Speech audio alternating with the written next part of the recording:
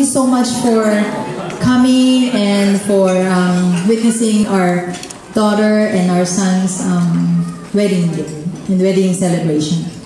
I'm not the spokesperson of the family, actually, Vincent, but that's why I wrote down what I'm gonna say.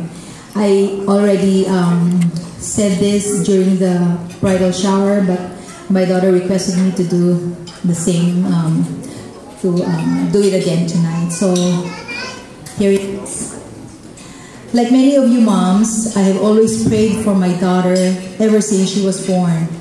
I thank God for giving me and entrusting me with a beautiful, thoughtful, and caring daughter who loves Jesus with all her heart. As she grew up, we did things together and became best friends. But I knew she would not be my little girl forever.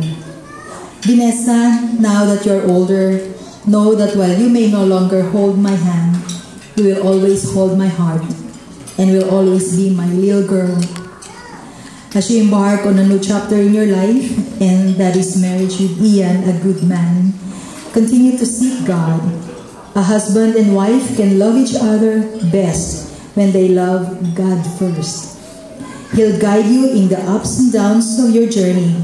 Rejoice and enjoy each other in your ups and support each other in your downs. Marriage is like a set of fingerprints. Each one is different and beautiful in its own.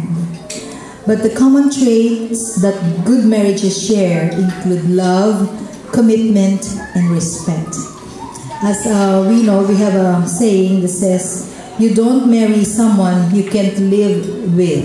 You marry a person who you cannot live without.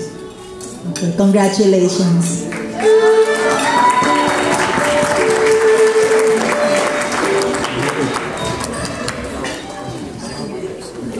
I don't know if you still have enough on your glasses, but I would just like to again propose a toast to my son Ian, my daughter Via. We'll always be here for you, but we know that God is always there. So go with Him, always live your life to live, love, and serve God. Cheers.